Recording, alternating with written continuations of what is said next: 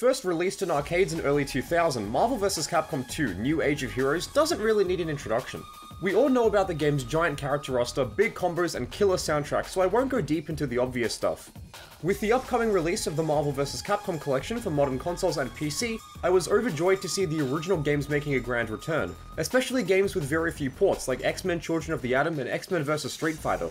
But this got me thinking about Marvel too, because while this game has had many ports over the years, I've realized that I've never tried all of them out, so that's what we're here to do. Let's explore every single port of this game to see both the positives and the negatives of each version, and also to shine some light onto the forgotten versions of the game, like the iOS port for example. As a disclaimer, I do lack access to some of the consoles this game was ported to, so I'm mostly going to be relying on emulation to record footage, although I do own a copy of the original Xbox and Xbox 360 versions of the game, so I can play those on actual hardware. I also won't be able to document every single change in every single port, so if I miss out on anything, let me know in the comments. With all of that out of the way, let's begin properly by examining the gold standard of Marvel vs. Capcom 2 ports. Released in 1999, Sega's final console, the Dreamcast, had no bad games and it was a massive financial success. We all know this, but what we also know is that this console received a wonderfully created port of Marvel vs. Capcom 2. Running at a resolution of 480i at 60 frames a second, the Dreamcast version is widely considered to be the most accurate port of the game, and a lot of people even consider it to be arcade perfect. For starters, all of the content in the arcade version is present here, so every character, stage, and frame of animation makes an appearance for example. Since the arcade version ran on Sega's Naomi arcade board, which is very similar to the hardware inside of the Dreamcast, these two versions are nearly identical, although there is a big difference when you start playing these versions for the first time. In the arcade version, you would unlock characters by putting coins into the machine to level up the arcade cabinet, which is represented by this graphic down here. At level 1, you start out with only 28 characters, but in the Dreamcast version, you start out with only 24.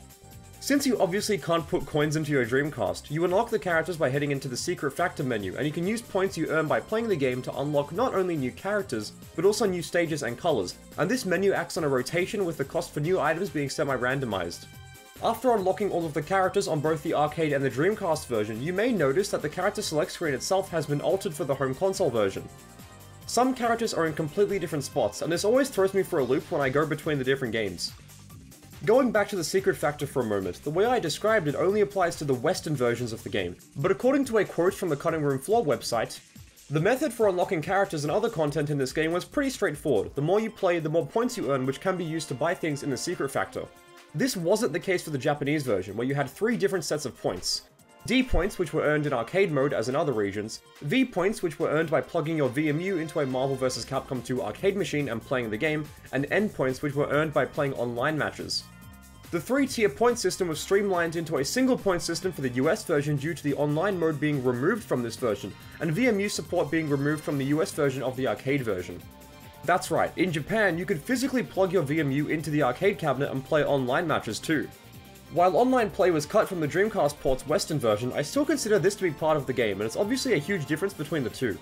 To be perfectly honest with you, other than the things I've mentioned already, I don't notice any big changes in the Dreamcast port. The Dreamcast version and the arcade version are almost identical, and it just goes to show how good this home port is. It's still being played by top level players to this very day, and for example, Romnito uploads multiple videos a day on his YouTube channel, and hell, people have figured out how to mod the game to have new music, stages, textures, etc. Overall, there's really nothing negative I have to say about this version of the game, and if you want to play it online, I highly recommend it via an emulator. I've had the pleasure of playing Marvel vs. Capcom 2 on a 4x3 monitor at my fighting game locals in the past, and even on the original hardware to this day, it feels fantastic. I do believe that the Dreamcast version has some little gameplay changes and some bug fixes, but it's still the competitive standard for a reason. It's still really good. You know what, not so bad, we're off to a pretty good start here, so let's go into the next port and see if it's any good.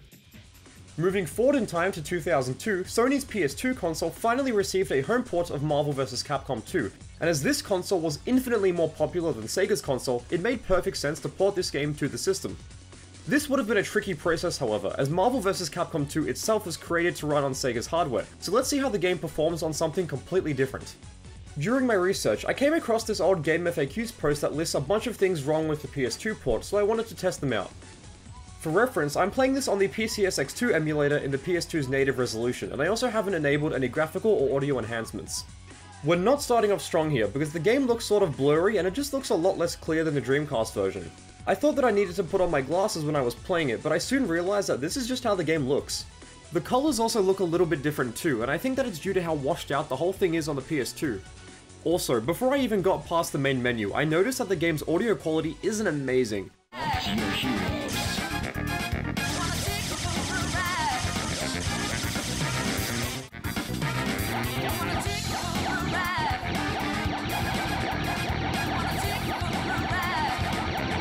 Storm, for example, has had all of her sound effects really compressed, and some of her sound effects have even changed, and it just doesn't sound right.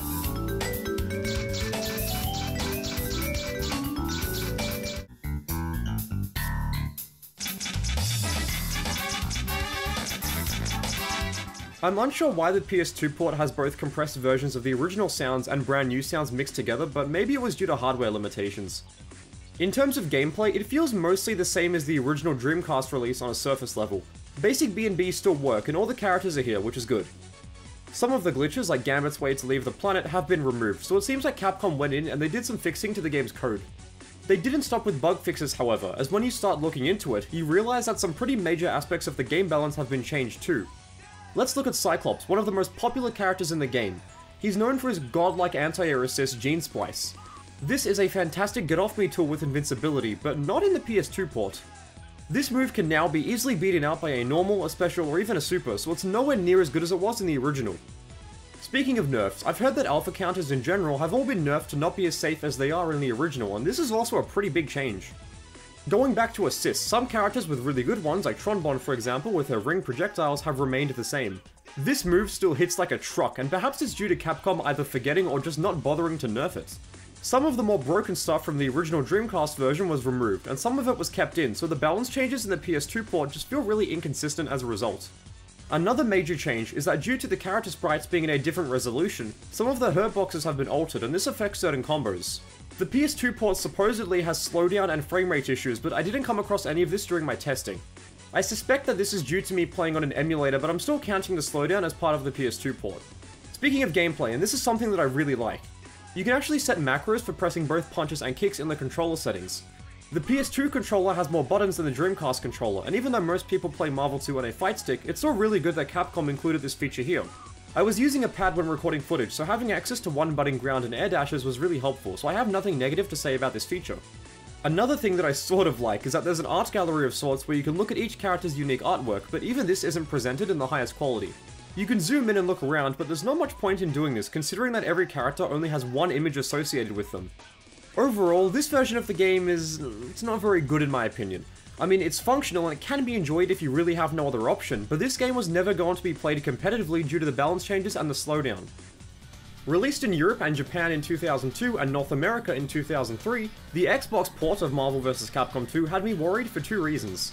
Firstly, if it was anywhere near as mediocre as the PS2 port, then I'd tear all my hair out playing it, and secondly, this version specifically doesn't have a lot of information online detailing what makes it different to the Dreamcast version. So I hooked up my original Xbox, I put in my totally legitimate copy of the game, and I fired it up. Even though I played the game on original hardware, I don't have a way of using my capture card with a system this old, so I couldn't record my own footage using a capture card. And secondly, emulating this game on Xbox is a real pain. If I use CXBX Reloaded, I have broken sprites that fail to render properly, and if I try to use CMU, I just get this error message. Believe me when I say that I spent the better part of a Monday night trying to fix this, but I just couldn't. The footage you'll see for this section will be a mix of my own guerrilla recordings and footage that I found on YouTube, so just pretend that you're back in the early 2000s when people would point camcorders at the TV. Firstly, I noticed that the audio quality of the game sounded about the same as it does in the PS2 version, and some of the sound effects are also different. Storm's standing light punch sounds like how it does in the PS2 port, not the Dreamcast version, so it leads me to believe that these two versions are very similar. Marvel vs. Capcom 2 in general uses the ADX format for its audio, but I think the compression is what's hurting it here. Another thing that I quickly noticed involves one of my favorite characters, Cable. In the Dreamcast and the arcade versions, his magic series has a tendency to drop if you don't time the super jump perfectly, and the enemy can quite often be too high up in the air to be hit by his jumping heavy kick. But not in the Xbox version. No matter what happens in this situation, the game will force Cable to be level with his opponent. This tells us that there are balance changes throughout this Xbox port, and as I unfortunately haven't unlocked every character, I can't test all 56 of them out. On the topic of gameplay though, the PS2 port's control options are here, which is good, although instead of having L1 and R1, the original Xbox controller has the white and the black buttons. You can super jump, press Y for the heavy, and then hold down back and mash the white button to get the air dash and the air heavy punch out. This makes building Meter with a Storm on pad super easy, and it's also really funny to do. Another thing that I noticed was that the game feels slow. It's hard to put into words exactly, but every character just feels a bit heavier when compared to their Dreamcast and arcade incarnations. This port still runs at 60 frames a second, but I still feel like there's something a bit weird. At first I thought this was just my TV, but I tried playing some other games on the same TV and the same console, and they felt fine, so I don't know. Another thing that might just be my TV is that part of the game is slightly cut off. The word Capcom on the main menu is too close to the edge of the screen, and some of the assist information is also cut off. No other game on my system does this, and I even found that IGN's review of the Xbox port mentioned the same thing, so maybe it's just a minor issue with the game itself. In terms of content, it's pretty much the exact same as the previous versions, meaning that it lacks online play. This was a big point of criticism back in the day, and it's one of the reasons why the aforementioned IGN review resulted in a 3.9 out of 10. Ouch! Another thing I'll point out is that the Xbox port has the worst loading times out of all the ports I've talked about so far. The gallery mode also makes a return, which is good, and all of the stages and the music are here too, so it's pretty feature-rich. I also tried to cause the game to slow down in training mode by doing a bunch of visually intensive team supers, but this game ran at a solid 60 frames a second the whole time. I'm pretty sure that the Xbox version is just the PS2 version with some very slight differences here and there, but the base game remains unchanged from the PS2 port. If I had to pick one of these, I'd go with the Xbox version as I think it looks and sounds a little bit better, and not having sprites with the incorrect resolution is always a bonus. Now, let's move on to a time when Marvel vs. Capcom 2 entered the realm of HD games. Announced in April of 2009, Marvel vs. Capcom 2's HD re-release was slated for the Xbox 360 and the PS3, although I'm recording footage from the Xbox 360 version specifically. These two versions have some minor differences with their performance and the online play, but I'll be combining them both into this one section for time purposes.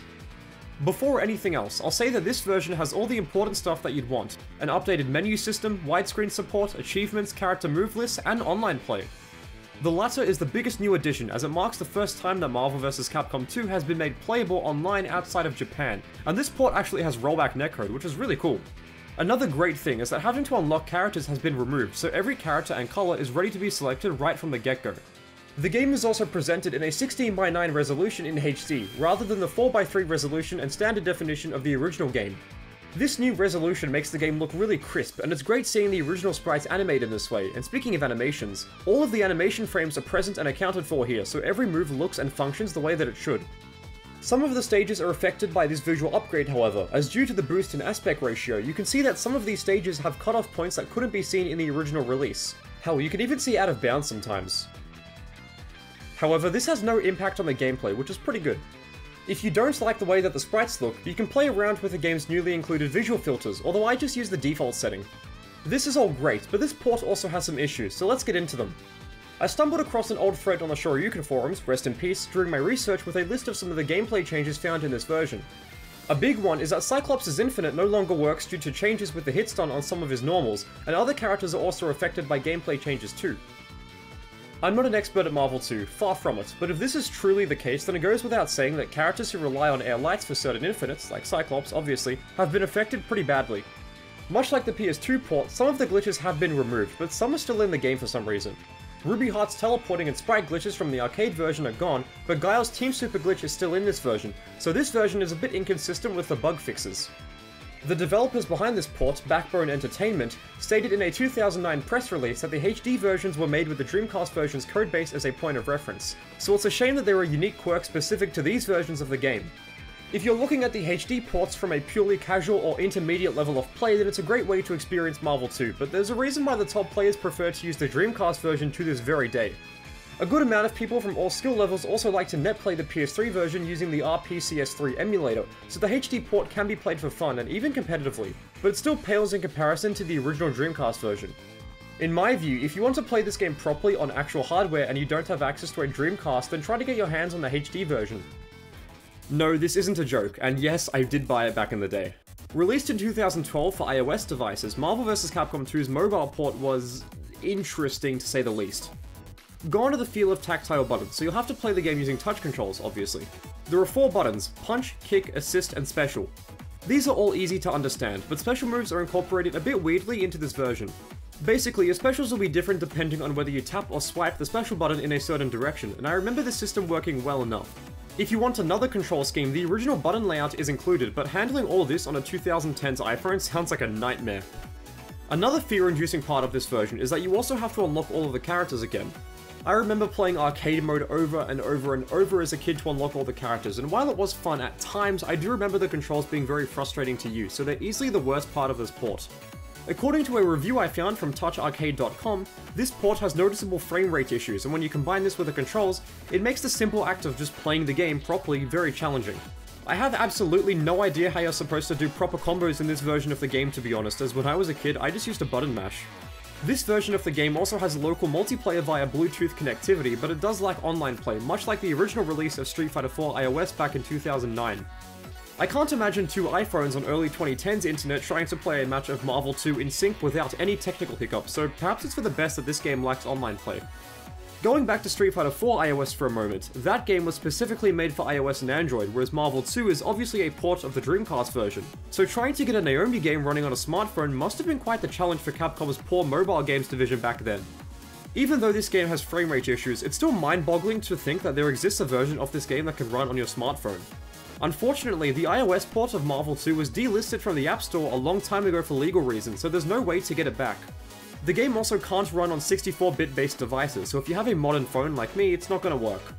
I'm sure there's some way to get it back if you have an old phone that's hacked, but it sucks that this version wasn't brought back officially when Capcom regained the licensing rights to the series. For a game with this many licensed characters, I'm surprised that both Marvel and Capcom were willing to port this game to so many systems, especially to smartphones.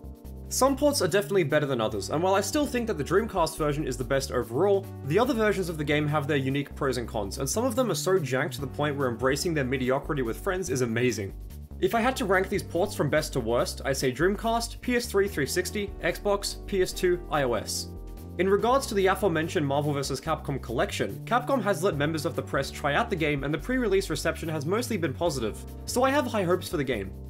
It's a long shot, but I really hope that this can usher in a new era of Marvel vs. Capcom, with a brand new game in the series hopefully coming to light one day.